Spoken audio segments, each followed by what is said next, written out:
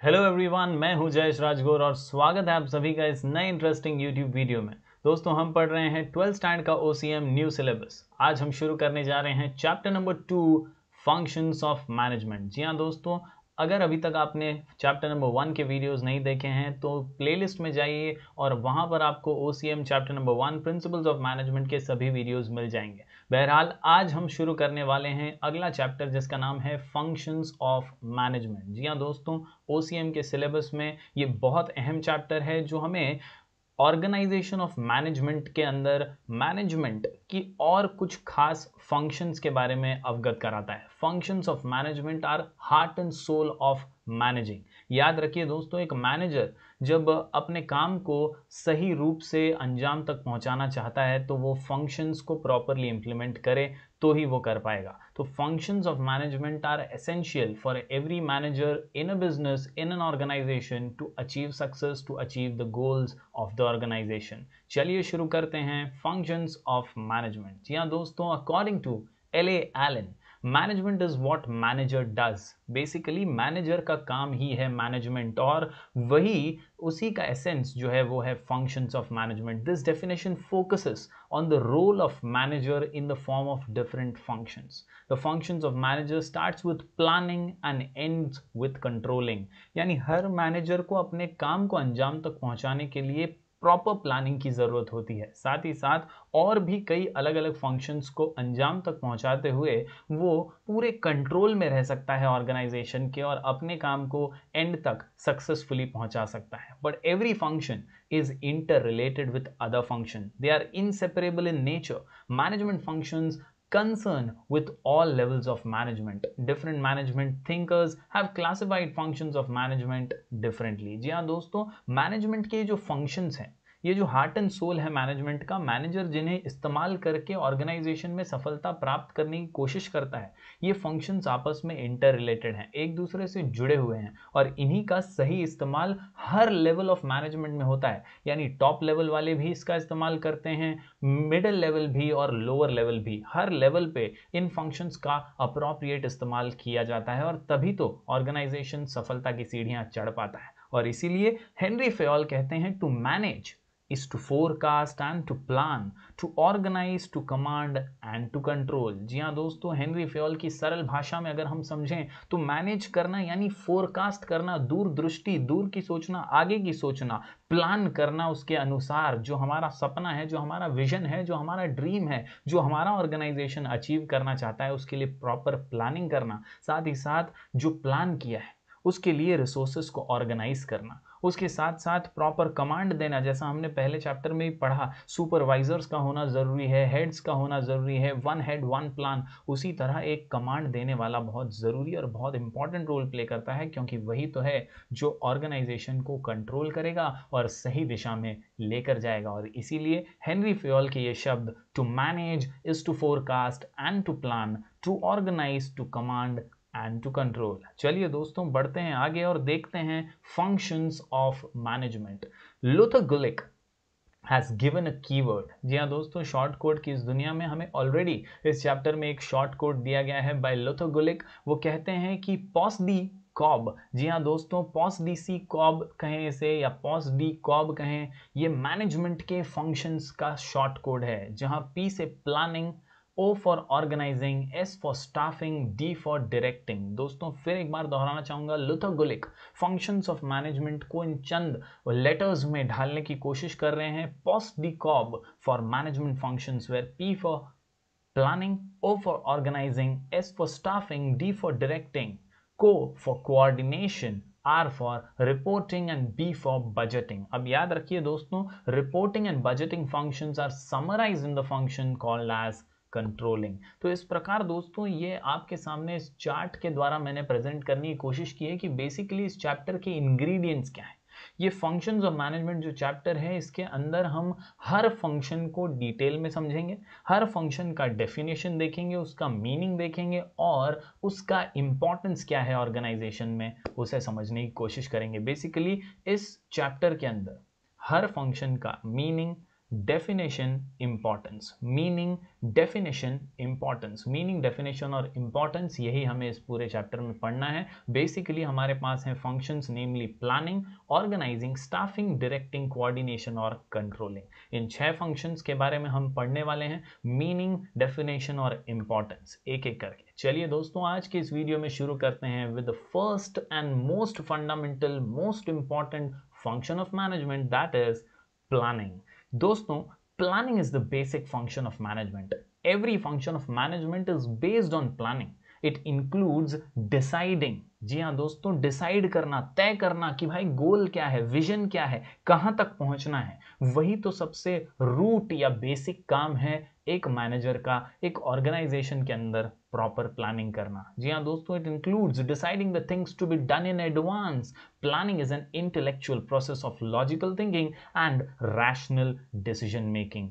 It focuses on organization's objectives and develops various course of action. दोस्तों, हम जब planning करते हैं एक प्रॉपर प्रिस्क्राइब्ड मैनर में, तो हम हमेशा फोकस करते हैं कि किस तरह से हमारा जो गोल है, हमारा जो मकसद है, जिस तरह यहाँ पे कहा गया ऑर्गेनाइजेशंस ऑब्जेक्टिव्स, तो प्लानिंग का काम ही है। प्लानिंग के अंदर हम ऑर्गेनाइजेशन के ऑब्जेक्टिव्स को और उसके अलग अलग कोर्स ऑफ एक्शन को तय करने की कोशिश करते हैं, जिससे हम गोल्स को अचीव प्रॉपरली कर पाएं। Designing a proper planning and implementing accordingly is the key of achieving the objectives of N organisation. Basically अगर आपने सपना देखा है और उस सपने को आप पूरा करना चाहते हैं, तो प्रॉपर प्लानिंग की बहुत बहुत ज़रूरत होगी। प्रॉपर प्लानिंग यानी deciding the course of action to achieve the objectives. In short, planning is detailed programme of future courses of action. याद रखिए दोस्तों,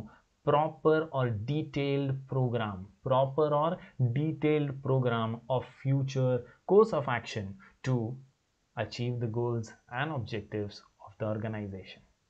तो चलिए दोस्तों, अब देख लेते हैं टेक्स्ट बुक में दिए गए कुछ इंपॉर्टेंट डेफिनेशंस जो एग्जाम के रूप से बहुत बहुत ज्यादा इंपॉर्टेंट है। Let us now study definitions of planning. जी हाँ दोस्तों, हमारे टेक्स्ट बुक में 2 इंपॉर्टेंट डेफिनेशंस दिए गए हैं प्लानिंग से रिलेटेड फंक्शंस ऑफ मैनेजमेंट में। सबसे पहला और सबसे इंपॉर्टेंट, सबसे fundamental function of management, that is P for planning.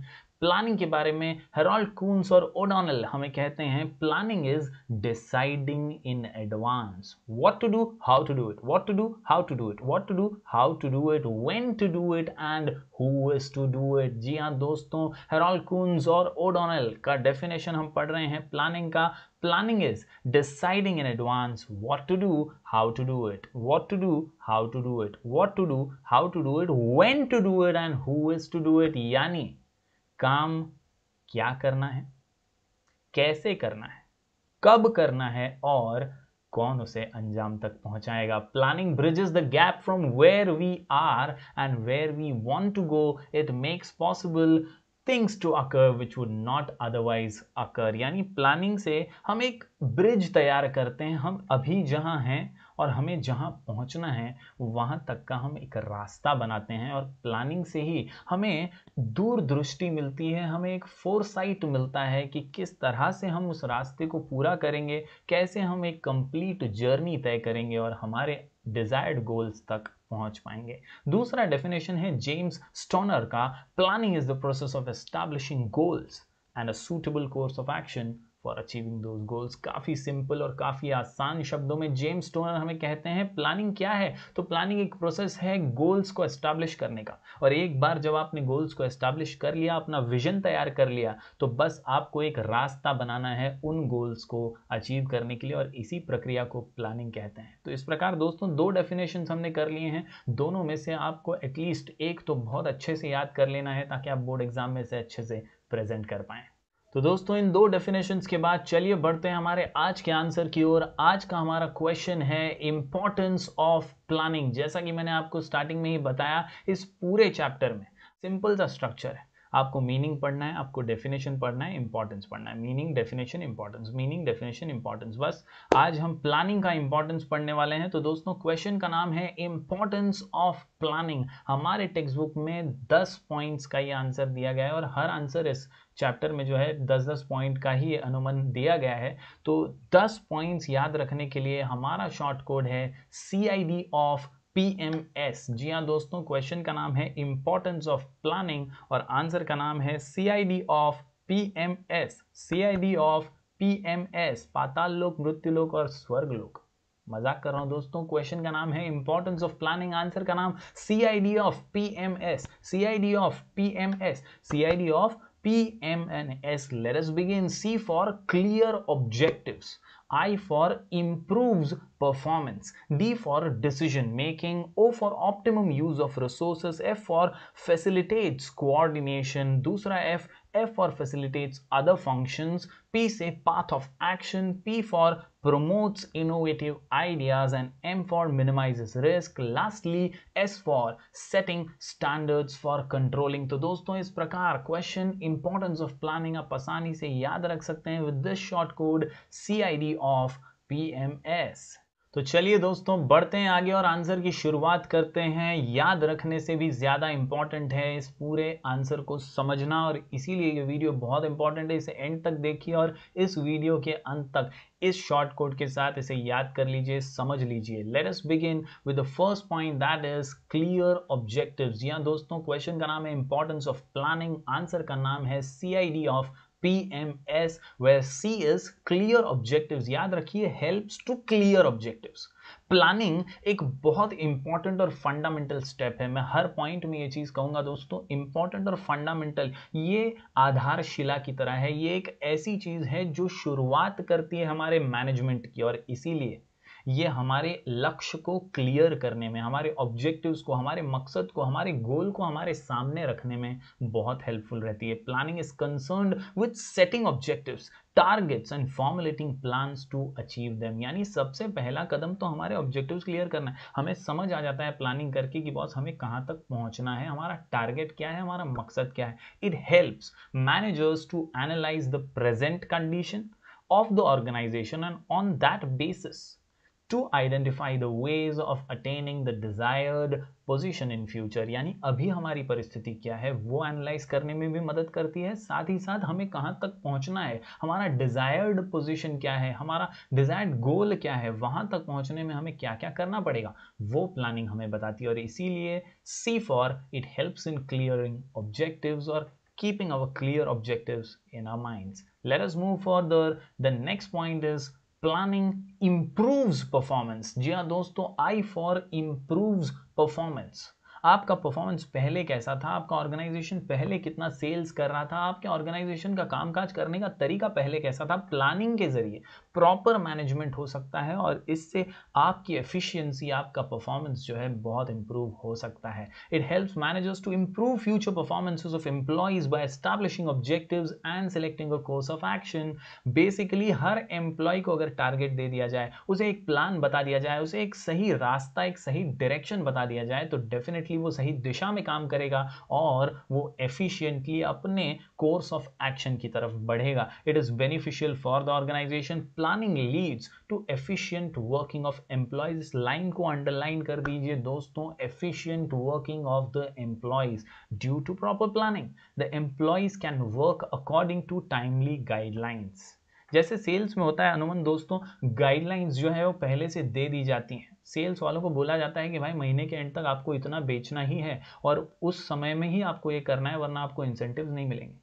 तो सेल्स वाले पर्सन जो होते हैं वो एक टारगेट बेस्ड काम करते हैं और हमेशा ही उन्हें पता है मंथ एंड तक मुझे इतना बेचना ही है प्रोडक्ट को, तो वो लोग उसी चीज़ में हमेशा कोशिश करते रहते हैं, लगे रहते हैं। और इसीलिए यहाँ पर भी यही लाइन कही गई है, timely guideline. There is a time limit which is given to the employees so that they can work efficiently। This improvement in performances results to higher profitability of the organization। तो इस प्रकार दोस्तों C और I हम पढ़ रहे हैं importance of planning. C से हमने देखा क्लियर ऑब्जेक्टिव्स और I से improves परफॉर्मेंस। बढ़ते हैं आगे, हमारा अगला पॉइंट है D से डिसीजन मेकिंग। जी हाँ दोस्तों, निर्णय लेना, फैसले करना, सही निर्णय लेना, ये बहुत इंपॉर्टेंट है और प्लानिंग से हमें मदद मिलती है सही निर्णय लेने में। मार्केट की कंडीशंस को समझने में प्लानिंग हमें एनालाइज करने पर मजबूर करता है, जिससे हमारी निर्णय शक्ति जो है वो बढ़ती है और हम सही निर्णय ले सकते हैं। सही डिसीजंस जो हमारे ऑर्गेनाइजेशन को सूट करें, जो हमारे गोल्स को अचीव करने में मदद करें, ऐसे डिसीजंस ले सकते हैं। There are various alternatives in front of the management for achieving goals of planning or goals। Planning helps the management to select the best alternative। कई बार किसी समस्या के बहुत सारे समाधान हमारे सामने होते हैं, बहुत सारे ऑप्शंस हमारे सामने होते हैं। उन ऑप्शंस में से कौन सा सही है ये चुनना काफ़ी कठिन हो सकता है, लेकिन अगर हम प्रॉपर प्लानिंग से चल रहे हैं, प्रॉपर डेडिकेशन से एक सही पाथ पर चल रहे हैं, तो प्लानिंग के जरिए हम सही निर्णय ले सकते हैं, सही ऑप्शन को चुन सकते हैं। And thus, the best alternative, by considering all positive and negative outcomes of all alternatives, decisions are taken after selecting alternative courses of action to achieve a predefined goal। मतलब निर्णय तभी ही लिया जाता है जब हम सारे ऑप्शंस को परख लें, सारे ऑप्शंस को जांच लें, उनका पॉजिटिव नेगेटिव इफेक्ट्स देख लें और फिर सही को चुनें। It helps the manager to take rational यानी normal profitable decisions for the organization। तो इस प्रकार दोस्तों CID clear objectives improves performance and D for decision making। तो चलिए दोस्तों बढ़ते हैं आगे। हमारा अगला पॉइंट है O से ऑप्टिमम यूज ऑफ रिसोर्सेज यानी ऑप्टिमम यूटिलाइजेशन ऑफ रिसोर्सेज। जी हाँ दोस्तों, CID ऑफ PMS, O से ऑप्टिमम यूज ऑफ रिसोर्सेज। ये तो बेसिक है दोस्तों। रिसोर्सेज जो हमारे पास अवेलेबल हैं उनका वेस्टेज ना हो, ये मैनेजर का सबसे अहम काम है। इन सभी रिसोर्सेज का ऑप्टिमम यानी पूरा इस्तेमाल होना ही चाहिए, इसका वेस्टेज नहीं होना चाहिए। ये ध्यान रखने का काम होता है मैनेजर का, और उसी से रिलेटेड वो प्लानिंग करता है, और प्लानिंग ही उसे मदद करती है optimum use of resources करने में। Organizational plans are prepared by taking into consideration the availability of resources and proper allocation of resources for various activity। किसी भी एक्टिविटी को करने के लिए प्रॉपर अगर रिसोर्सेज का एलोकेशन किया जाए, प्रॉपर सुविधाएं, प्रॉपर फैसिलिटीज दी जाएं और ये ध्यान रखा जाए कि उसका वेस्टेज ना हो, तो प्लानिंग में सफलता जरूर मिलेगी। It also facilitates optimum utilisation of resources which brings higher efficiency. जी हाँ दोस्तों, काफ़ी एफिशिएंसी बढ़ती है अगर आपको जो पर्याप्त रिसोर्सेज दिए गए हैं उसका आप पूरा इस्तेमाल करते हैं, और बेटर रिजल्ट्स आप अचीव कर सकते हैं। One can avoid wastage of resources by proper planning. यानी बेसिकली इस पॉइंट में आपको याद रखना है, avoiding wastage is the main M of N organisation. किसी भी रिसोर्सेज का वेस्टेज कोई ऑर्गेनाइजेशन नहीं चाहता, और प्लानिंग से वेस्टेज को रोका जा सकता है और ऑप्टिमम यूज ऑफ रिसोर्सेज किया जा सकता है। बढ़ते हैं आगे दोस्तों, अगला पॉइंट है एफ से हमारे पास दो पॉइंट्स है दोस्तों। Facilitates coordination. याद रखिए, कोऑर्डिनेशन हर ऑर्गेनाइजेशन में बहुत बहुत बहुत जरूरी है, स्पेशली बड़े ऑर्गेनाइजेशन में जहां पर डिपार्टमेंट्स बहुत सारे होते हैं। परचेज डिपार्टमेंट है, सेल्स डिपार्टमेंट है, रिसिप्ट का डिपार्टमेंट है, पेमेंट का डिपार्टमेंट, ऐसे अलग अलग डिपार्टमेंट्स हैं। इनके बीच में तालमेल होना बहुत जरूरी है, कोऑर्डिनेशन होना जरूरी है। बिना कोऑर्डिनेशन के कई बार मिस्टेक्स हो सकते हैं, कई बार ईगो क्लैशेस हो सकते हैं और प्रॉब्लम्स अराइज हो सकते हैं ऑर्गेनाइजेशन में, और प्लानिंग से ही ये कोऑर्डिनेशन आ सकता है। और इसीलिए कहा गया है planning facilitates and helps in coordination of all activities। Planning facilitates the coordination of all activities। It reduces overlapping among activities। All activities of business organization are closely linked with each other, which is considered in the process of planning। जी हाँ दोस्तों, हर organisation के अंदर जो activities होती हैं कहीं ना कहीं वो डायरेक्टली या इनडायरेक्टली एक दूसरे से जुड़ी हुई होती है। यानी अगर हमने परचेज डिपार्टमेंट और सेल्स डिपार्टमेंट की बात की, तो परचेज डिपार्टमेंट को सेल्स डिपार्टमेंट के साथ कोऑर्डिनेट करना बहुत ज़रूरी है। उन्हें पता होना चाहिए कि सेल्स वालों ने कितना सेल्स कर दिया है, उस हिसाब से वो लोग और स्टॉक परचेस करेंगे। अगर दोनों के बीच में कोऑर्डिनेशन नहीं है तो शायद कई बार ये ओवरलैपिंग हो सकता है, कई बार ज़्यादा स्टॉक आ सकता है, कई बार सेल्स हुआ ही नहीं है और प्रॉब्लम क्रिएट हो सकता है सेल्स करने में। तो मार्केट को समझते हुए आपस में कोऑर्डिनेशन चाहिए, और वो कोऑर्डिनेशन प्लानिंग के जरिए ही आ सकता है। तो याद रखिए दोस्तों, साउंड प्लानिंग यानी प्रॉपर प्लानिंग जो होती है ना, वो इंटर रिलेट करती है ऑल एक्टिविटी को and resources of N organisation. दस various departments work as per the overall plan. Her organisation का जो डिपार्टमेंट है, भले ही वो अलग काम कर रहा है, लेकिन वो एक ही मकसद के लिए काम कर रहा है, एक ही गोल को अचीव करने के लिए काम कर रहा है। भले ही डिपार्टमेंट्स अलग अलग हैं, लेकिन सबके लिए गोल, सबके लिए प्लान एक ही है। एंड दस they work as per the overall plan and coordination is achieved with the help of planning. बढ़ते हैं आगे दोस्तों, अगला पॉइंट भी है एफ से, फैसिलिटेट्स अदर मैनेजमेंट फंक्शन। जिस तरह से हमने देखा प्लानिंग फैसिलिटेट्स कोऑर्डिनेशन, उसी तरह planning also facilitates other management function. मैंने स्टार्टिंग में बताया दोस्तों, इस चैप्टर में हम 6 फंक्शंस पढ़ने वाले हैं। प्लानिंग है, ऑर्गेनाइजिंग है, स्टाफिंग है, डायरेक्टिंग, कंट्रोलिंग, ऐसे अलग अलग हमारे पास फंक्शंस हैं। इन सभी फंक्शंस को प्लानिंग मदद करता है। दोस्तों अगर प्लान ही नहीं होगा तो जो एम्प्लॉयज हैं वो क्या काम करेंगे, किस डायरेक्शन में काम करेंगे, क्या कंट्रोल करेंगे, क्या कमांड करेंगे। तो there should be proper planning and without planning there is know coordination. दस याद रखिए प्लानिंग जो है ये फैसिलिटेट करता है हर मैनेजमेंट के फंक्शन को। Every organisation functions towards achieving goal and goal is set at the planning stage. जो हमारा मकसद है वो तो प्लानिंग के स्टेज में ही तय होता है, और इसीलिए पहला स्टेज जो है, पहला फंक्शन जो है वो दूसरे फंक्शंस को मदद करता है। Unless the plan is ready, other management functions such as organizing, staffing, etc. cannot be undertaken. Thus, planning facilitates all other functions of management. तो चलिए दोस्तों बढ़ते हैं आगे। हम पढ़ रहे हैं इंपॉर्टेंस ऑफ प्लानिंग। 10 पॉइंट का आंसर हमारा short code CID of PMS। बढ़ते हैं P की ओर। P से भी हमारे पास 2 पॉइंट है। पहला पॉइंट है प्रोवाइड्स पाथ ऑफ एक्शन। जी हाँ दोस्तों, ये वर्ड अंडरलाइन कर लीजिए, पाथ ऑफ एक्शन यानी सही रास्ता, सही दिशा, सही डायरेक्शन। पाथ ऑफ एक्शन बहुत बहुत अहम है, बहुत ज़रूरी है। किस राह में काम करना है, किस तरह काम करना है, किस डायरेक्शन में काम करना है, क्या रास्ता सही है, ये बताने का काम प्लानिंग करती है। Planning ensures that the goals or objectives are clearly stated. They act as a guide and they provide direction for doing the right things at the right time with the right way. It helps employees to know what the organization has to do and what they must do for achieving the goals. Basically दोस्तों अगर मैं इसका example दूं तो हर student को अच्छे marks लाने होते हैं, बोर्ड एग्जाम में अच्छे मार्क्स से पास होना होता है, और इसीलिए टीचर्स जो हैं वो उनको कई बार गाइड करते हैं, सही दिशा दिखाते हैं और प्लानिंग करके उन्हें बताते हैं कि भाई ऐसे ऐसे ऐसे से पढ़ाई कर, इस बुक से पढ़ाई कर, यहाँ से रेफर कर, और ऐसे अगर नोट्स बनाएगा तो डेफिनेटली तो अच्छे मार्क्स ला सकता है। ये होती है एक प्रॉपर प्लानिंग, एक पाथ ऑफ एक्शन जो प्लानिंग के जरिए मिलता है। और स्टूडेंट भी अगर प्रॉपर प्लानिंग करे तो बहुत अच्छे से वो सही रास्ते पर चल के सक्सेस को पा सकता है। It helps employ to know what organization wants, क्योंकि माँ बाप हमारे ऑर्गेनाइजेशन की तरह है और वो सही परसेंटेज चाहते हैं, अच्छा परसेंटेज चाहते हैं। तो माँ बाप जो है ऑर्गेनाइजेशन है और हम जो है ये एक एम्प्लॉय की तरह हैं। हमें जब सही रास्ता वो दिखाते हैं तो उस रास्ते पर चलकर, उस पाथ पे चलकर सही मार्क्स लाने होते हैं। चलिए दोस्तों बढ़ते हैं आगे। पी से आता है प्रोमोट्स इनोवेटिव आइडियाज। जी हाँ दोस्तों, दूसरा P promotes innovative ideas. Planning is the basic function of management.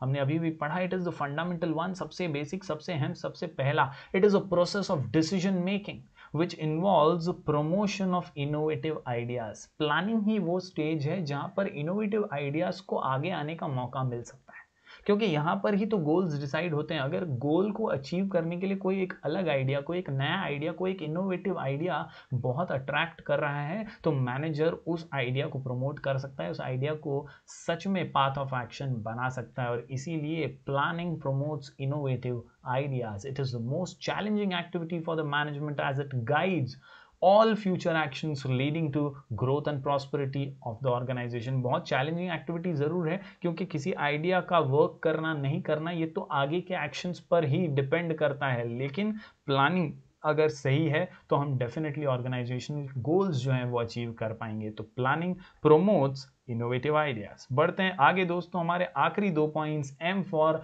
Minimises risk. दोस्तों मिनिमाइजेस रिस्क यानी रिस्क का कम हो जाना। हर बिजनेस में, हर ऑर्गेनाइजेशन में रिस्क तो होता ही है और हमेशा रहेगा ही, लेकिन अगर आप प्रॉपर प्लानिंग से चल रहे हैं तो रिस्क जो है वो कम हो जाएगा, मिनिमाइज हो जाएगा। अगर आपके पास कोई प्लान ही नहीं है, बस ऐसे ही आप कुएं में कूदने के लिए तैयार हो गए हैं, तो आप जरूर डूब जाएंगे दोस्तों, और आपको बहुत ज्यादा रिस्क फेस करना ही पड़ेगा। लेकिन अगर आप प्रॉपर प्लानिंग के साथ काम कर रहे हैं, अगर आप प्रॉपर प्लानिंग के साथ चल रहे हैं तो आपका रिस्क जो है वो मिनिमाइज हो जाएगा। Planning is based on forecasting technique. It is the process of looking into the future and anticipate the future changes. क्या बदलाव हो सकते हैं फ्यूचर में, क्योंकि डिमांड और सप्लाई हमेशा बदलते रहते हैं, मार्केट कंडीशंस हमेशा बदलते रहते हैं, उतार चढ़ाव हमेशा आते रहते हैं। तो प्लानिंग कुछ इस प्रकार की होनी चाहिए कि हम थोड़ा बहुत फोरकास्ट कर सकें, हम फ्यूचर चेंजेस को भी एक अंदाजा रख सकें उन फ्यूचर चेंजेस का, और उसके हिसाब से प्रॉपर प्लानिंग करें। Bye deciding in advance the task to be perform by planning shows the way to deal with changes and uncertain events. कुछ भी अनहोनी कभी भी हो सकती है, आज के दौर में बिजनेसेस बहुत ज़्यादा इफेक्ट हैं कोरोना की वजह से। कहीं ना कहीं जिन्होंने प्रॉपर प्लानिंग पहले से की होगी ऐसे संकटों का सामना करने के लिए, हालांकि किसी को पता नहीं था कि ऐसा कुछ बड़ा सा हो सकता है, लेकिन अगर प्रॉपर प्लानिंग से कोई चल रहा है, उसने प्रॉपर फाइनेंस रखे हैं, प्रॉपर उसने सेविंग करके रखी है अपने बिजनेस को मैनेज करने के लिए, तो कहीं ना कहीं उसका रिस्क जो है मिनिमाइज हो जाता है। चेंजेस और risk can not be eliminated. कभी भी रिस्क को दरकिनार नहीं कर सकते, बदलाव तो हमेशा होने ही वाले, उन्हें कभी एलिमिनेट नहीं किया जा सकता, लेकिन but they can be anticipated and can be tackled with preventive measures. अगर प्रॉपर प्लानिंग है तो हम उसका इलाज जरूर कर सकते हैं और उससे डील भी अच्छे से कर पाएंगे। It minimises the risk of future and uncertainties of the future. तो दोस्तों एम से मिनिमाइजेस रिस्क। हम पढ़ रहे हैं इंपॉर्टेंस ऑफ प्लानिंग, आंसर का नाम CID ऑफ PMS। आखिरी पॉइंट है दोस्तों S for setting the standards for controlling. Controlling ये अच्छा और इंपॉर्टेंट फंक्शन है। प्लानिंग कंट्रोलिंग वाले फंक्शन का स्टैंडर्ड सेट करता है। Planning set out standards for controlling so the actual performance can be compared with the standards and managers can find out the deviation. दोस्तों planning से हमें पता चलता है एक स्टैंडर्ड क्या होना चाहिए और फिर उस स्टैंडर्ड से हम मैच करेंगे कि भाई मैनेजर ने क्या लेवल का काम किया है। अगर हमारा स्टैंडर्ड मीट नहीं हो रहा है क्वालिटी वाइज या क्वांटिटी वाइज, तो हम मैनेजर को बोल सकते हैं भाई कंपेयर कर देख, तेरा काम जो है वो ठीक नहीं है, तुझे और इम्प्रूव करने की जरूरत है। तो इस प्रकार वो ऑर्गेनाइजेशनल गोल्स और एफिशिएंटली अचीव कर पाएगा। If any between the actual and the standard performance, it can be understood with this comparison. Such deviation can be bridged by taking controlling steps. Therefore, planning provides basis for control. It is also important for maintaining discipline at working place of organisation. जी हाँ दोस्तों, discipline के लिए भी हमारा जो planning है वो बहुत इंपॉर्टेंट रोल प्ले करता है। तो इस प्रकार दोस्तों हमने 10 पॉइंट का ये आंसर पढ़ लिया है। Importance of planning, short code CID of PMS। जी हाँ दोस्तों, आसानी से 10 पॉइंट आप याद रख सकते हैं with this keyword CID of PMS। दोस्तों अगले लेक्चर में मिलेंगे फिर एक बार और इंटरेस्टिंग और मजेदार आंसर्स के साथ। तब तक के लिए बने रहिए हमारे चैनल पर। Do like, share and subscribe.